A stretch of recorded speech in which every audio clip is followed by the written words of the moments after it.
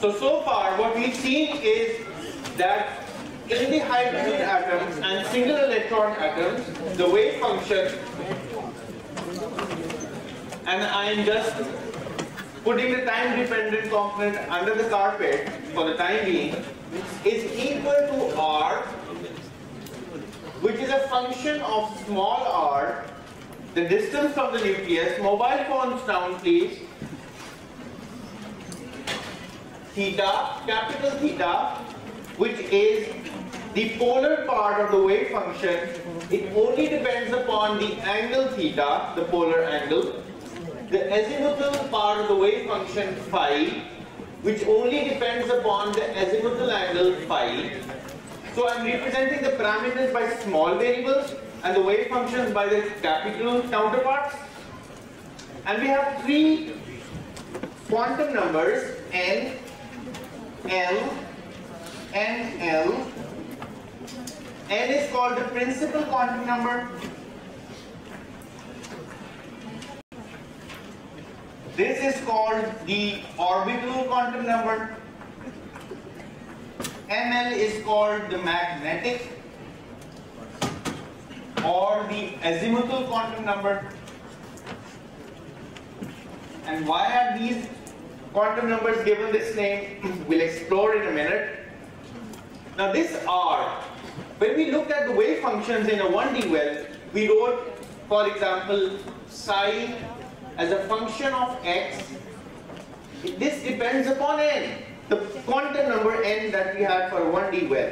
This was 2 over L under root sine of n by x over L. And n was constrained to be only a positive integer. N could be 1, 2, 3, 4 and so on. So these are constraints on n that come out because of the boundary conditions. N cannot have any value it desired. It's quantized. Likewise, in the hydrogen atom or single electron atom, these variables, these quantum numbers become quantized. And they cannot have any value they like. L in fact depends upon n. And ML depends upon L. So there is a kind of regress. These three quantum numbers satisfy certain constraints amongst themselves because you would like to have the wave functions that are continuous, like the wave functions that are finite, bounded. And the constraints that you all know very well from your chemistry lectures is that L goes from 0, 1 up to n minus 1 for a given n, and ML goes from minus L all the way to plus L, and it increments in step of plus 1.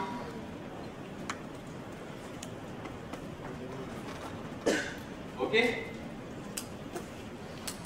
So this is something that you already know from your chemistry lessons. And dependent on these parameters, these quantum numbers, these wave functions are going to change. Just as dependent upon n, this wave function changes in the 1D well. So this R will depend upon these quantum numbers. It turns out that this R depends only upon n and L.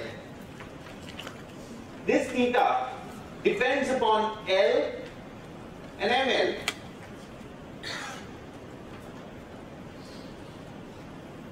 Okay? And this phi depends upon ML.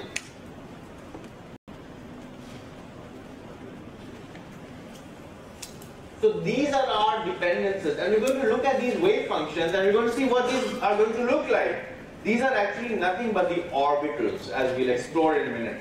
We're going to draw the orbitals. We're going to draw these orbitals from a first principle. Now what I would like to show you is that not only are these quantum numbers quantized, just as in the 1D infinite well, we have the energies that are quantized. The energies are given by, in a 1D well, they are determined by the principal quantum number n in 1D, and they are given by n squared, h bar squared, pi squared over 2m L squared, where L is the length of the well. Likewise, in the hydrogen atom, when you solve this system, you'll find out that the energies are also quantized. And the energies are quantized and they only depend upon n, the principal quantum number, which therefore is the most important quantum number. It sets the energy of the levels. Okay? So this quantum number, which is the principal quantum number, it's principal because it defines the scale for the energy. And this energy turns out to be equal to minus n square E4, where n is the mass of the electron, to 4 pi epsilon naught square h bar square with a 1 over n square. Now this can be derived by solving the Schrodinger equation.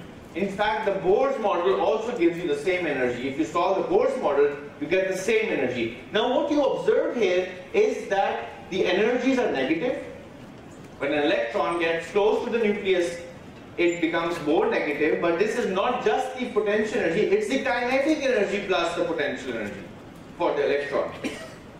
So it's the total energy for the electron, but it's quantized, and the quantization is determined by 1 over n squared. This value here, you can plug in the constant. You can plug in the mass of the electron, E, h bar, the permittivity of free space, and you can find out what this constant is going to be. It turns out to be 13.6 electron volts. So this energy here, En, is minus 13.6 electron volts over n squared. So now I can draw an energy spectrum for the hydrogen. Just as I've drawn an energy spectrum for a 2D well, for a 3D well, for a 1D well, I can draw the energy spectrum for hydrogen. For a harmonic oscillator, we do the spectrum. It's equally spaced levels. Here, the levels are not equally spaced. They actually look like the following. So I would just like to superimpose the energy levels on top of the potential energy. This is the potential energy graph. The lowest energy corresponds to n equals 1. So I have an energy here, which is minus 13.6 electron volts.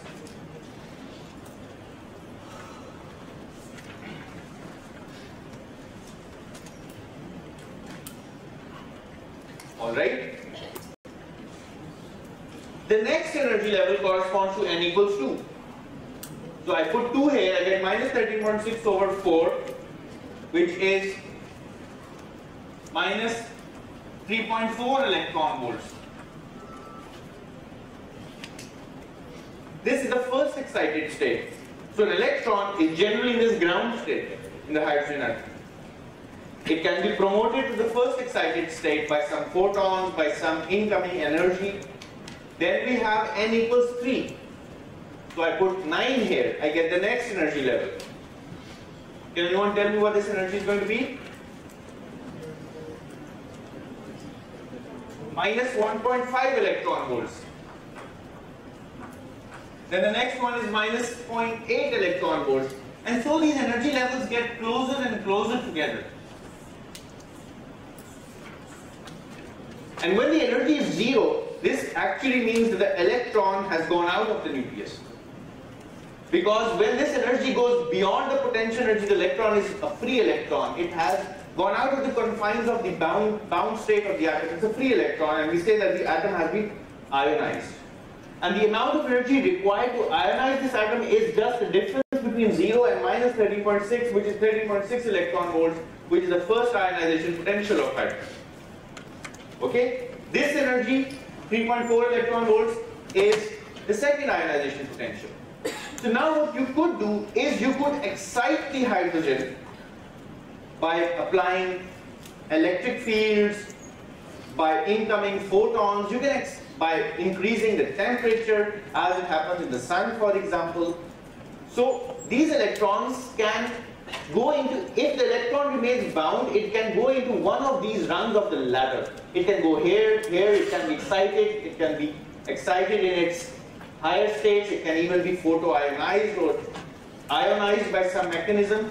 So the electron can go to higher energy states. And when it's in a higher energy state, it can drop back. And it emits a photon of a certain radiation in the process. The photon will have precise wavelength because these energy gaps are precise. The energy gap is delta E, and this will cause the emission of a photon of wavelength lambda, hc over lambda. Okay? So now what I would like to show in front of you is, in fact, this experiment actually is another experiment which shows the quantization of energy inside an atom. We've already seen the Frank-Hertz experiment.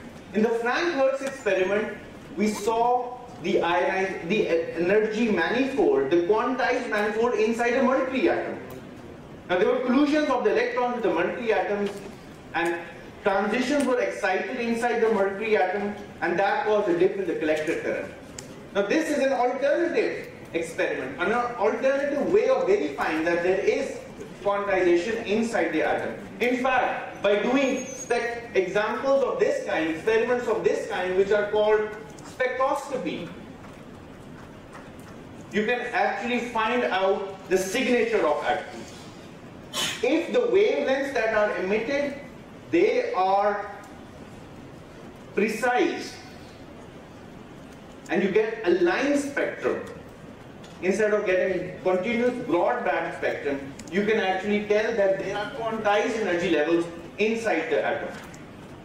Okay? So this was one of the earlier experiments. We were doing spectroscopy with stellar light, light from stars, absorption spectroscopy, emission spectroscopy, and the line spectrums were obtained, which means that either bands were missing or bands in an emission spectrum were lit up. And these are precise wavelengths. So what I have in front of you here is basically a very simple setup. And you can observe, the camera is not focused here, so you have to actually observe here. So this is a tube. I have tubes of this kind. I have 4 tubes here in front of me. Now these tubes are evacuated. But before they've been evacuated, some gas has been put into these tubes. So I have a tube of, this is a tube of mercury. Okay? You can actually see some of the ends are silvered because mercury has condensed to the walls. Okay, once mercury has been put in, this tube is closed. It's by glass blowing techniques, this tube has been closed shut.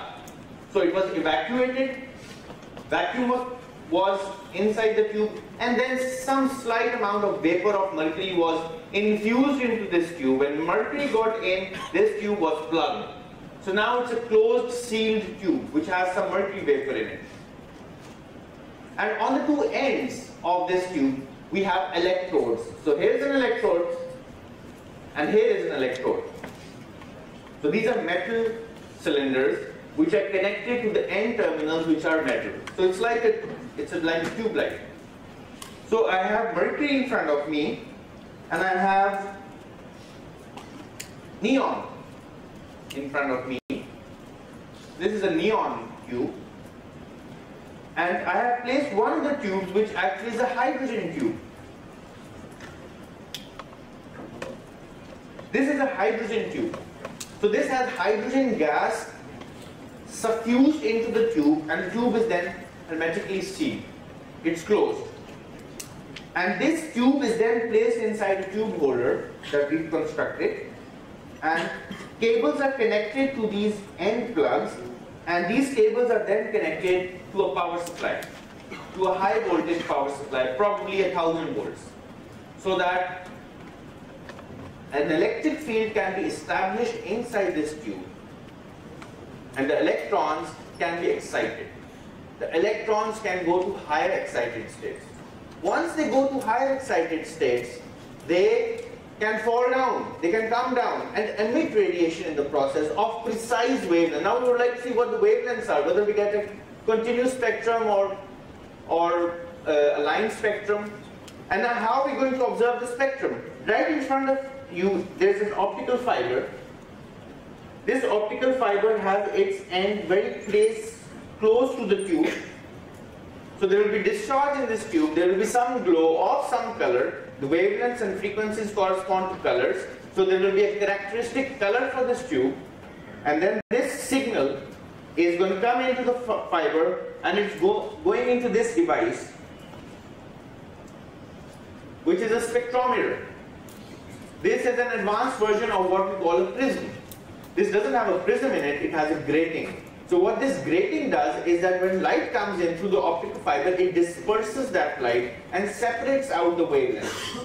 When the wavelengths are separated out, you can measure what the wavelengths are with the help of a detector that is placed inside this spectrometer.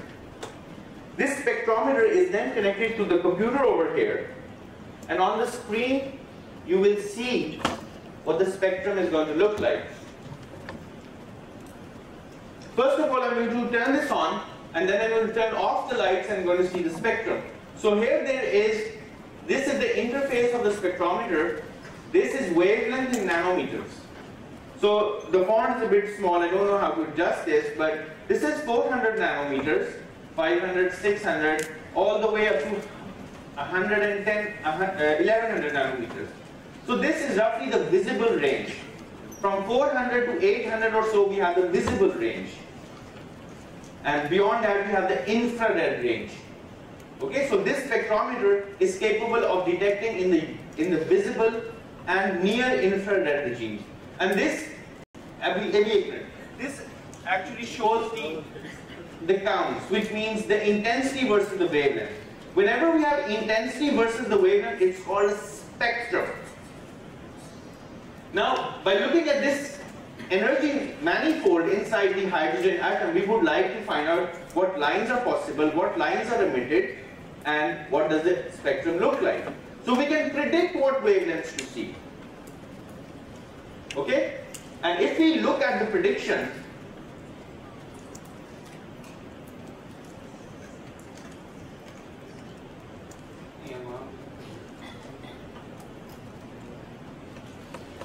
now if you look at the computer screen, I have pulled up a database which corresponds to hydrogen. This is an atomic structures database. So here you would see that this is the intensity in relative units. So the most intense peak, 1000 units, is seen for a wavelength of 121 nanometers. This wavelength, 121 nanometers, corresponds to the gap between 3.4 electron volts and 13.6 electron volts. This gap is 10.2 electron volts. Okay? 10.2 electron volts, if you plug this in here, the wavelength turns out to be 121 nanometers. So the strongest peak is coming out from this transition over here. So if hydrogen is excited, thermal means, electric means, optical means, electrons come here and then they fall back, they will emit radiation of 121 nanometers precisely. Of course, you can't beat the uncertainty principle, keep that in mind. So, the strongest peak is seen for 121 nanometers. But our problem is that this is in the UV regime, the ultraviolet regime. And our spectrometer is not capable of seeing in the ultraviolet regime. We need a specialized spectrometer for this, which I cannot bring to the classroom. Okay? So I would like to expect probably transitions between other energy levels over here, which are shorter energy gaps, so the wavelength is longer. And I would expect that some of these wavelengths will lie in the visible regime. And of course they do. If I look at these curves, this particular intensity, it's 60 on a scale of 1000, 90 on a scale of 1000, 30 on a scale of 1000, 180 on a scale of 1000. This wavelength is around 480 nanometers, 485 nanometers, and this wavelength is around 650 nanometers. So I can expect to see these peaks on my spectrometer. if I activate the discharge. Okay, let's see what's going to happen. So now what I'm going to do, I'm turning back the spectrometer on. First of all, before I do that, I just turn on this tube. Okay, I don't need to go there. So first of all, you actually see a particular pinkish glow, a pinky glow for hydrogen atoms. Every element is going to give a characteristic glow. This pink glow is actually coming from the wavelengths over here, about 650 nanometers intermixed with this blue. This is giving a pinkish tinge to the color. Okay? Every element, so by looking at the color, you can actually do spectroscopy. And that, you can also tell the temperature as well, by the way. So now if I open up the spectrum, this is what the spectrum is looking like.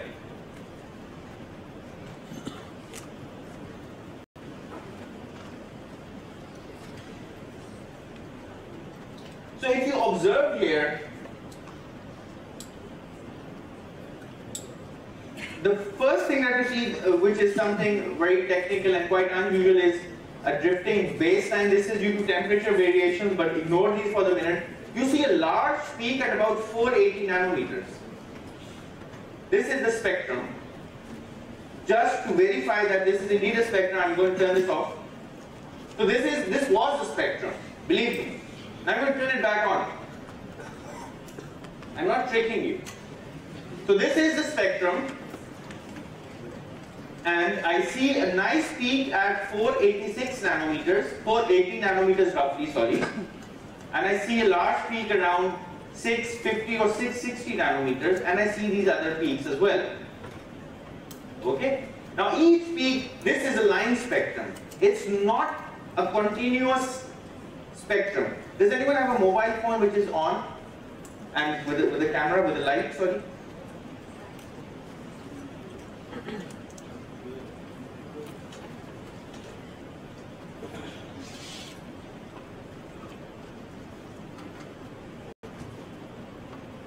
Let me turn this off for a minute.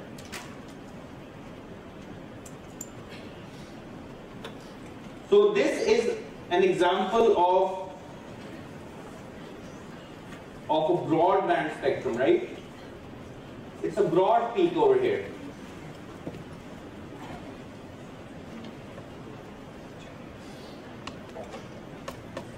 It's a hump, it's not a line. Okay? So this light that is emitted from this LED has a range of wavelengths. It's a continuous spectrum. It's totally different from the spectrum that we see, which is a line spectrum. So I'm going to turn this back on.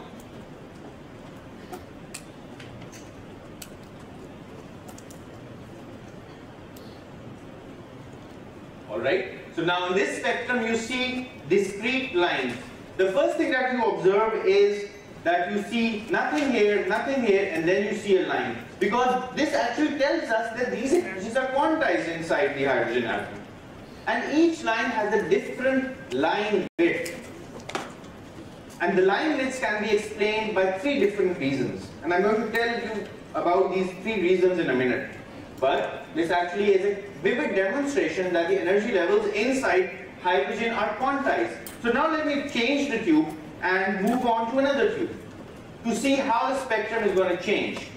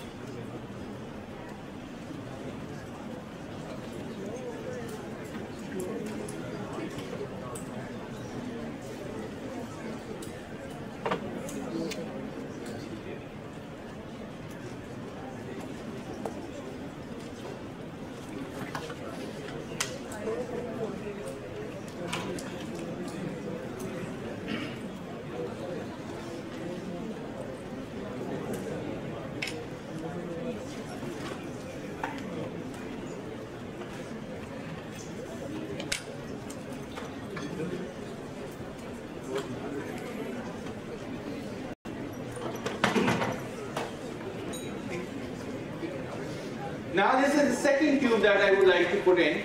This is a neon tube. Familiar with neon signs? All of you are familiar with these signs? Signboards?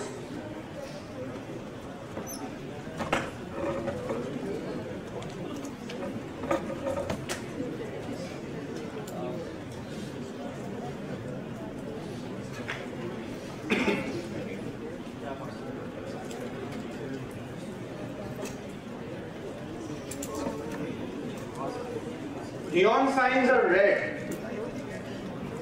A helium neon laser gives you red light because that's coming from the neon atom. And of course we see a red color here. This wavelength is centered around 650, 630, 640, 640 nanometers. And this is the line spectrum which is clustered around 600, 650, up to 700 nanometers, which corresponds to red color. And by looking at the line spectrum, it's a jumble of lines because it's a more complex atom. There are 10 electrons inside this atom. There are 10 protons inside this atom, so the potential energy manifold is going to change. It's not a single electron atom anymore, it's a more complicated atom. Even though it's a noble gas, an inert gas, it's a more complicated atom, a bigger atom, more protons, more electrons. The electrons not only talk to the protons, the electrons interact with themselves as well. So the potential energy depends upon the distance between two electrons as well. And that is a positive contribution. Electrons are both negatively charged. So the system is more complex. In fact, you cannot solve the Schrödinger equation for this system because the potential energy is so complex. So you can at best do approximations. And when you do all of those approximations, you can actually simulate the spectrum as well. But this is what it looks like in real life. It's a line spectrum, it's an emission spectrum, nice cornucopia of peaks arranged between around 650 nanometers, which give the red color to the neon glow. Okay? And once again, if you observe closely, all of these peaks have different widths. So I'm going to see if I can zoom in.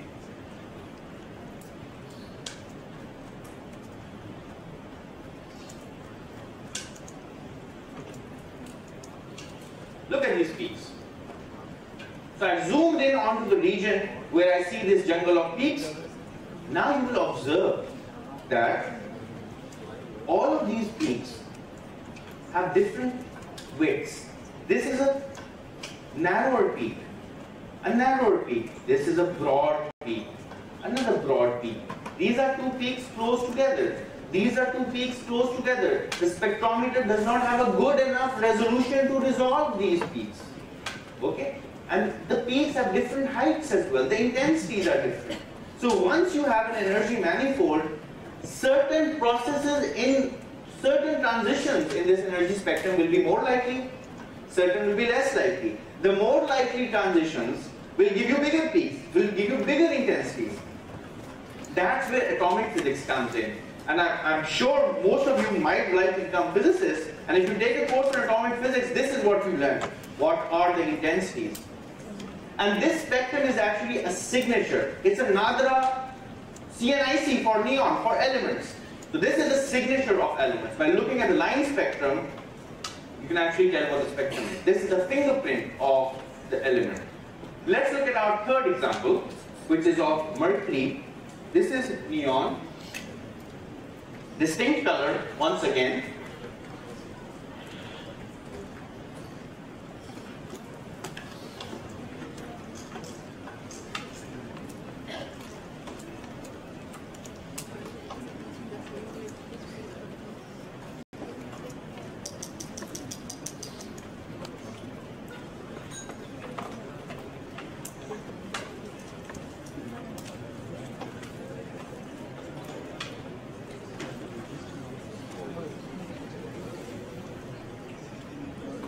What color would mercury be? Orange? Sodium is yellow. Street lamps are sodium. It's generally bluish white. Okay?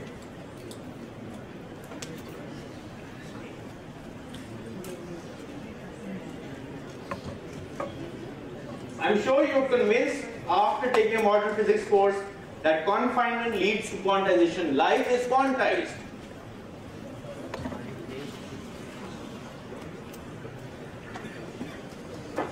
Even if you walk home with this lesson after 30 lectures, I'll be a satisfied person. Alright, so this is mercury. I'm going to zoom out. Now how to zoom out? Okay. This is the spectrum of mercury. There's a sharp peak over here in this regime, 550 nanometers. There's a peak here at about 450 nanometers, and then there's a whole range of peaks of different sizes, different wavelengths, and this corresponds to the spectrum of mercury. These are mercury atoms. In the previous lecture, we actually looked at these transitions in an indirect fashion by collisions with electrons, and we measured the current through a discharge tube which comprised mercury. Now we're doing something totally different. We're looking at the atomic energy levels, and a large number of them, by looking at the light emitted from these mercury atoms, which have been excited by the presence of an electric field, a strong electric field. Now actually, by moving this peak here,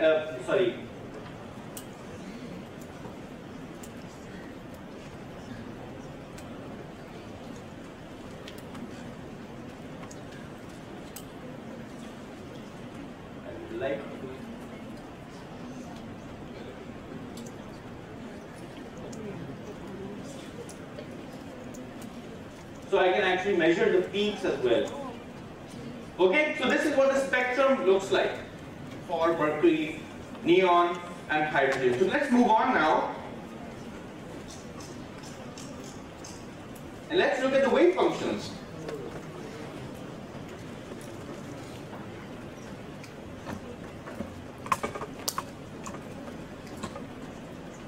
Any questions about these line spectra?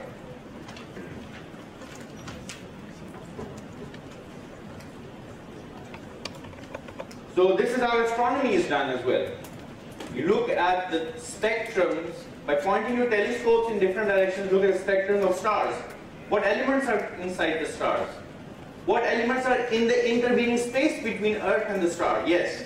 If the radial function depends on n and l, so why does the energy depend only on n? When you said that energy depends on radial. Energy depends only on n for a single electron atom. If you have multi-electron atoms, the energy will also depend upon n as well as on l. Okay? So when you solve the Schrodinger equation, find out the energy, it turns out to be only a function of n for single electron atoms inside a central protection. Okay?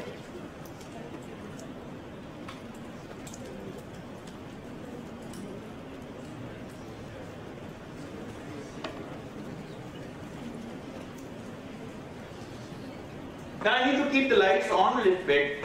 So I wonder if you can see this screen from the back.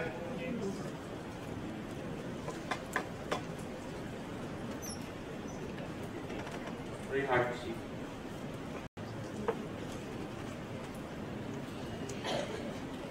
Okay, I'll write this down on the blackboard.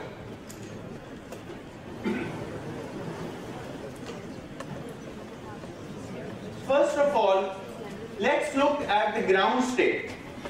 Let's look at R. Function of R, n equals 1. When n equals 1, L can only be 0. There's no other choice. Now this function is some constant. I'm going to write this constant as k.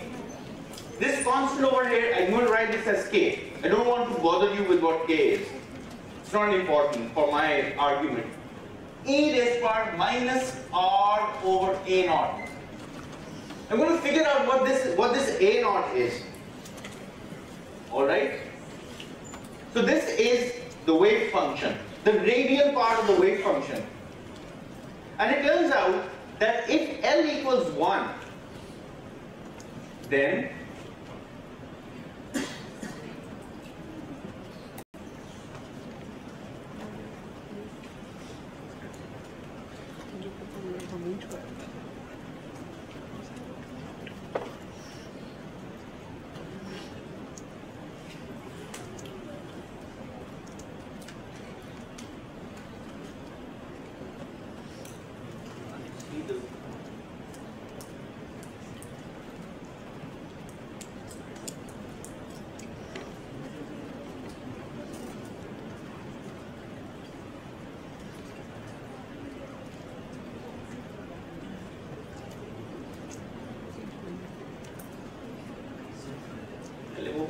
that is a spherical harmonic.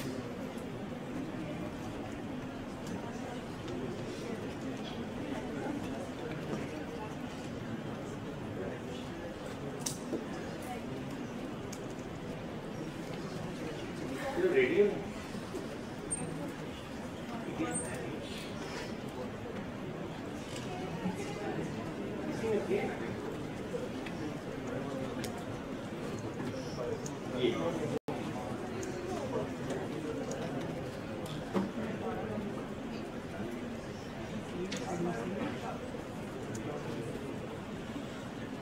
Alright, so if you look at the overall wave function, please pay attention, last 5 minutes please, R, theta and phi. The theta and phi here, they have been lumped together and called Y. They have been called Y of this table. This table has already been uploaded. This is just a constant. Just a constant. It doesn't have any theta dependence and phi dependence when L equals 0. If L equals 0, ML equals 0. And for L equals 0, ML equals 0, which is this 0 and this 0, there is no dependence upon R, theta and phi.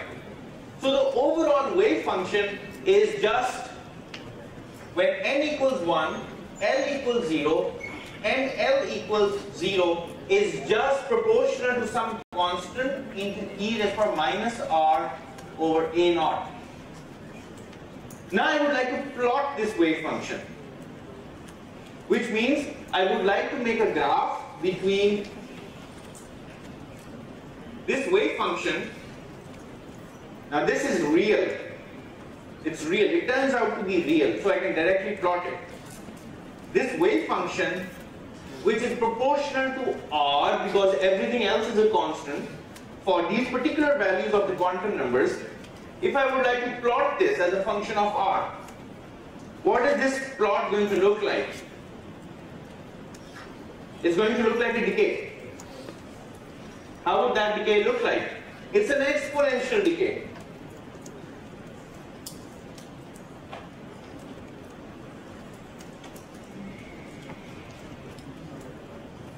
Like this.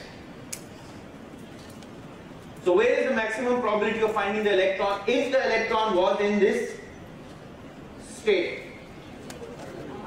At the nucleus. Do you ever find an electron at the nucleus inside the hydrogen atom? So what's wrong with this? Sorry? Uncertainty principle. But what's wrong with this wave function? The wave function, the modulus square of the wave function should actually tell you where there is highest likelihood of finding the electron. So this wave function actually presents to you the dilemma, the conundrum, that maybe the electron has the highest probability of being located at the nucleus at R equals 0. But you know from experience, you know from your 12 years of education that this is not going to happen. The electron is not at the nucleus. The uncertainty principle forbids it. But the wave function is telling you another story. It's telling you that there's highest likelihood of finding the electron at the nucleus. But that's not true. Can you come up with an answer, a resolution to this apparent paradox? Think of it. You want to find out the probability of locating the electron in a certain region. So if I take this wave function, if I take the modulus square of this wave function, it's still going to look like the same. It's not going to change much. It still has its maximum here. So I need the probability density, but that's not working out. So what's the apparent resolution to this paradox? Yes? Excellent. Really good. So what we have to do is the following. I have a nucleus and the electron has a certain wave function. Now how can I draw a wave function? I can just draw points. The points represent the probability density. So I can draw points. This is what is conventionally called an electron cloud.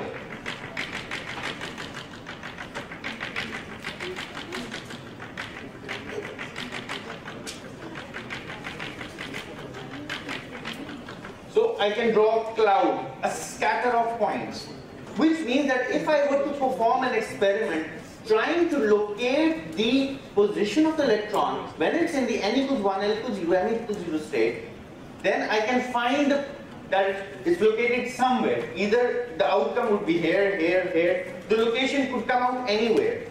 So if I perform the experiment on a large number of identical hydrogen atoms in the ground state, I can construct this scatter plot, which is generally called a cloud, an electron cloud. So this is like microscopy of a hydrogen atom. Now the question is, what is the question that you would like to ask, what is the probability of finding an electron at a certain radius r, but you need to specify a region. Okay, so you want to find out the probability of finding an electron in a shell.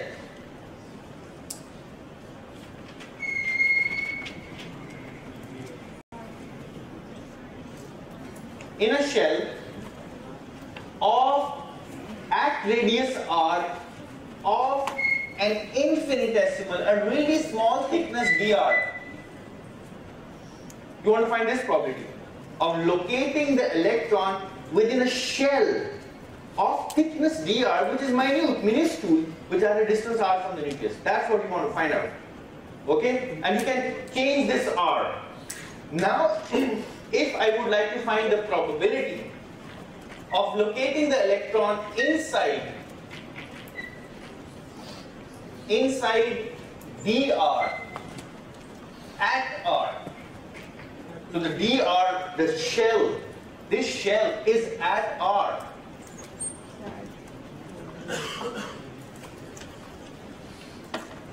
What you would need to do is, you know what the probability density is psi star psi, probability density per unit volume.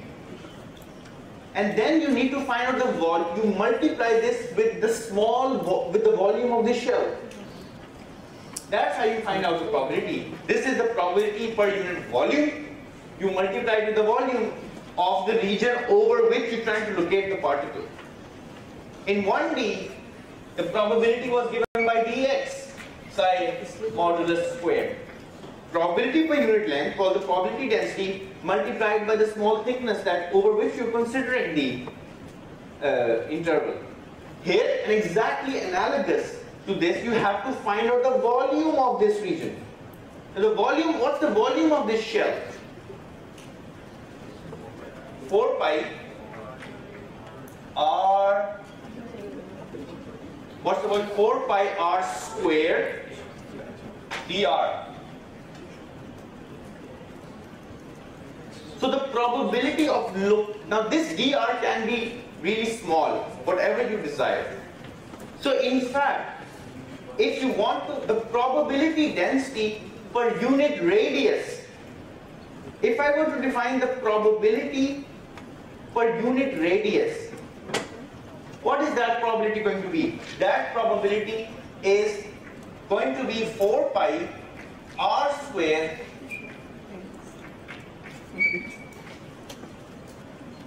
so this is the probability per unit radius multiplied by the thickness or the differential radius. This is the probability per unit radius multiplied by the thickness, or probability per unit distance away from the nucleus multiplied by the overall thickness. And if you want to integrate this, you can get a bigger volume as well. But this is just the probability inside this shell. And this is the probability per unit radius. It's called the radial probability density.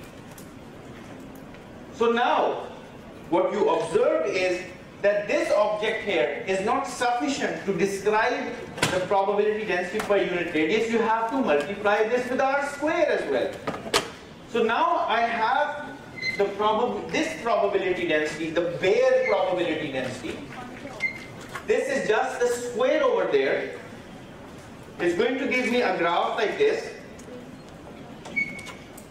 I take the square of that graph and then I multiply this graph with a graph of r squared. And this graph is going to look like a parabola. So now I take a point here and I multiply it with the corresponding point here. I do this point by point multiplication because I'm multiplying this graph here with this r squared. What kind of graph do I obtain? R radial probability density. This graph will actually, r squared is 0 here, it's going to look like this.